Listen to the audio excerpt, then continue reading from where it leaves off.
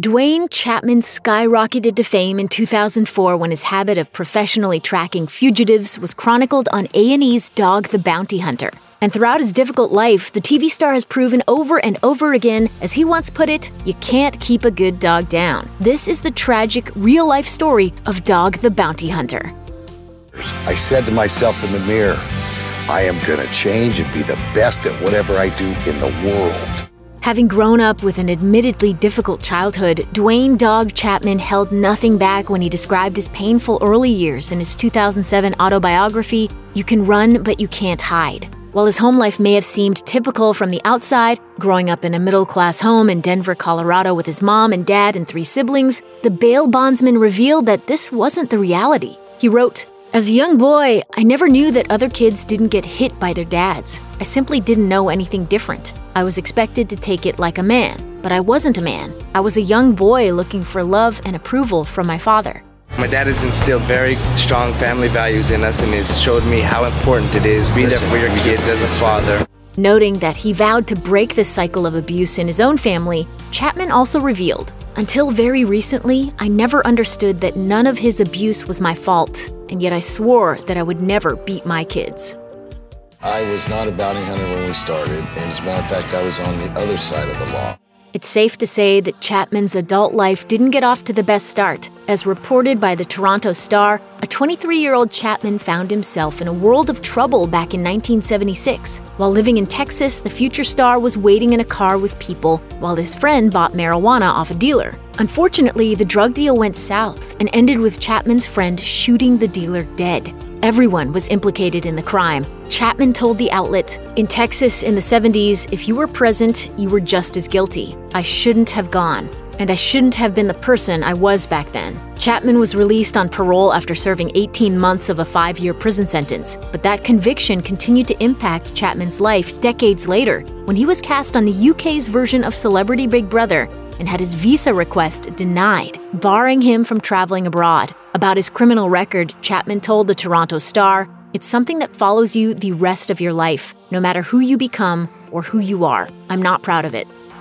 Chapman's personal life has certainly been a complicated one. According to Entertainment Tonight, Dog has 12 children and has been married 5 times. But about his son, Christopher Hecht, Chapman told the National Enquirer, "Christopher's mom, Debbie White, took her own life in the 70s while I was in a Texas prison doing 18 months. I didn't know I had a son until I got out." While the two formed a relationship after Hecht reached adulthood, Christopher has had a difficult life, struggling with alcohol abuse, legal trouble, and multiple arrests. According to his adoptive mother, he went missing in 2007 after serving a 90-day stint behind bars. While Hecht eventually reappeared, he continued to find himself in trouble. In 2014, Chapman revealed to a tabloid that he and his family had organized an intervention, and Hecht agreed to go to rehab.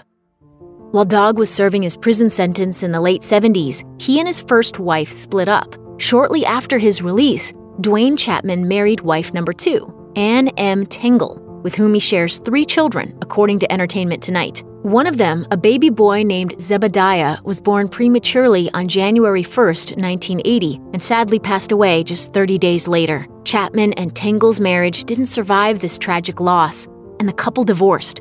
Chapman would go on to get married and divorced 2 more times before meeting the woman who would become the love of his life, Beth Chapman. The two tied the knot in Hawaii in May 2006. However, their big day was marred by another tragic loss. On the evening before the ceremony, Duane received some devastating news. His 23-year-old daughter, Barbara Katie Chapman, had passed away in a car accident near her home in Fairbanks, Alaska.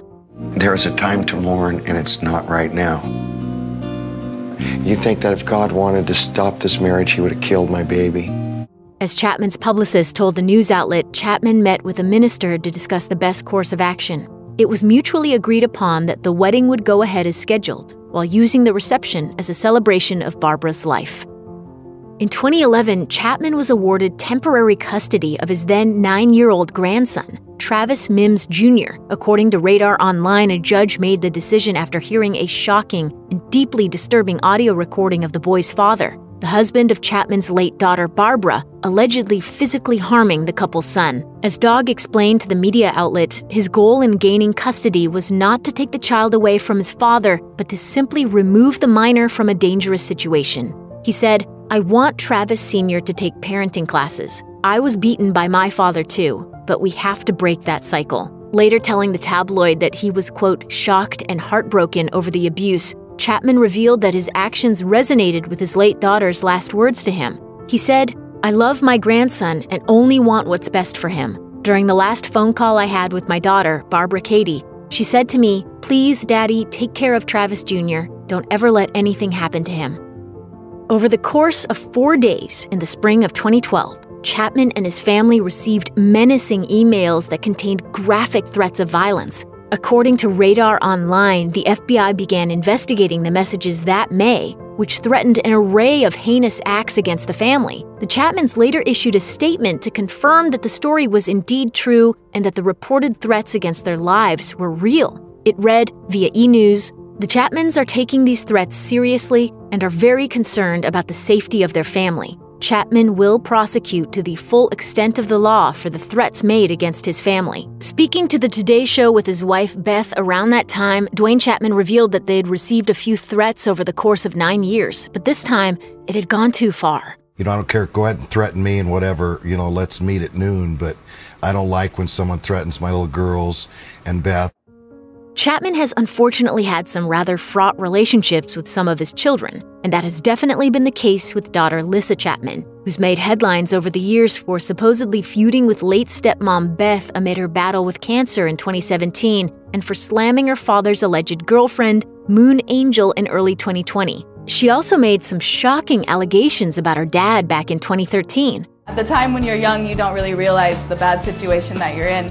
According to an excerpt of her autobiography, Walking on Eggshells, Lissa, who's the daughter of Chapman and his third wife, claimed that she saw what she called drug paraphernalia in the family home when she was just 5. Alleging that Duane began using serious drugs when she was in the 2nd grade, Lissa wrote, "At about this same time, Dad became more and more distracted, and business dropped off significantly. He began smoking a crack pipe like it was a cigarette." Chapman reportedly denied claims of drug use, later saying he didn't even know what crack was. Lissa continued writing, "That maybe explains why when Dad first started smoking crack, from my perspective, he never tried to hide it."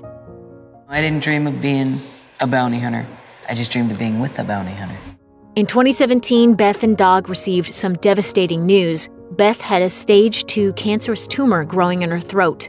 As the Blast reported, she underwent a 12-hour surgery that September to remove the tumor, which was seemingly successful. And an A&E special, Dog and Beth, The Fight of Their Lives, aired that November, featuring the Dog the Bounty Hunter couple celebrating when Beth was deemed cancer-free. Chapman said at the time via e-news, "This could be a miracle."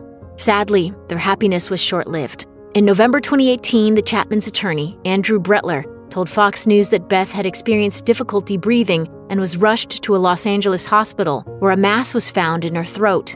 During an emergency surgery, doctors discovered the cancer had returned. Brettler said, "It's serious, and our doctors are evaluating her treatment options." Once you find out that it's an incurable, lung cancer, where's there to go from there?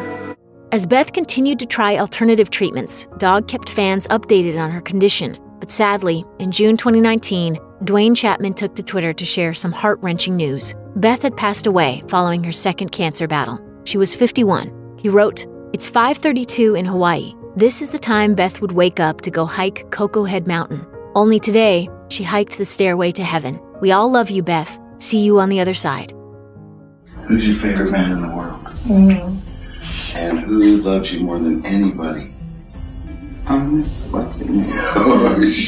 Chapman was understandably devastated by Beth's untimely passing in 2019. His mourning, however, was cut short by a medical emergency of his own that September. Just 3 months after Beth passed away, Dog was hospitalized after complaining of chest pains at his home in Colorado, with TMZ initially reporting he had suffered a heart attack. That report turned out to be inaccurate, but not too far off.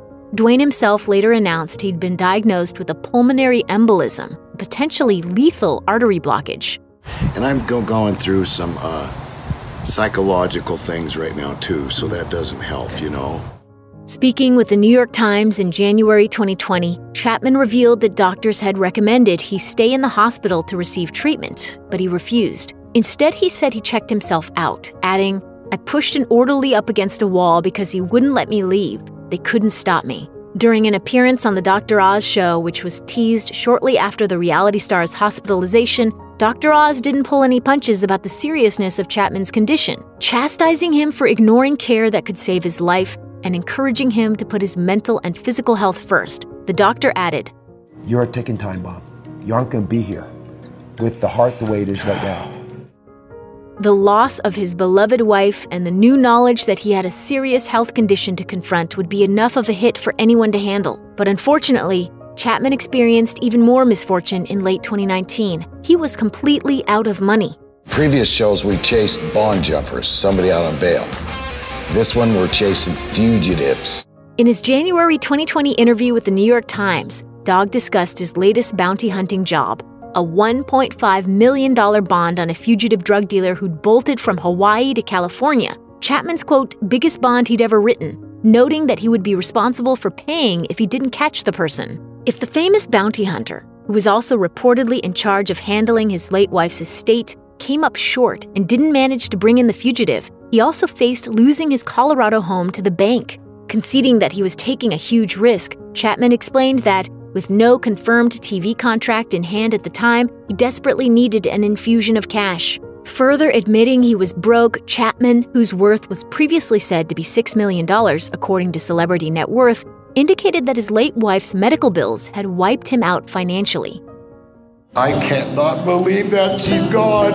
This is not possible. I want to wake up from a dream." The passing of his wife, Beth, left Chapman feeling lost and rudderless. The final episode of his series, Dogs Most Wanted, featured an interview with Chapman filmed shortly after the tragic loss. In the footage, Chapman is at a particularly low point, revealing how he'd considered taking his own life, admitting that Beth's passing, quote, paved a way for him. Chapman shared his urge to overdose on pain meds, according to the Daily Mail. However, he worried about Beth's reaction should he accelerate his journey to the afterlife. He said, "I feel like if I did something to myself right now and passed away, and I got to heaven and was like, 'Hi, honey,' she would go, 'You dumb sh*, why would you do that?' Or would she go, 'Wow, you're here?' I'll be like, 'Of course I'm here. You left me. I'm here. So am I obligated to do that?'" Speaking with the New York Times, Chapman's manager, Amy Weiss, revealed that he's, quote, very lonely. She added, "He's lost, but he knows he must go on and provide for his family." Indeed, Chapman, who's unfortunately also been forced to dispute rumors of his own demise during this time, opened up about his devastating thoughts on the Dr. Oz show, crediting family friend Moon Angel for helping him. As Dr. Oz put it, choose life. "She was and is and remains Dogs Most Wanted." If you or someone you know is having suicidal thoughts, please call the National Suicide Prevention Lifeline at 1-800-273-TALK. That's 1-800-273-8255, or text HOME to the crisis text line at 741-741.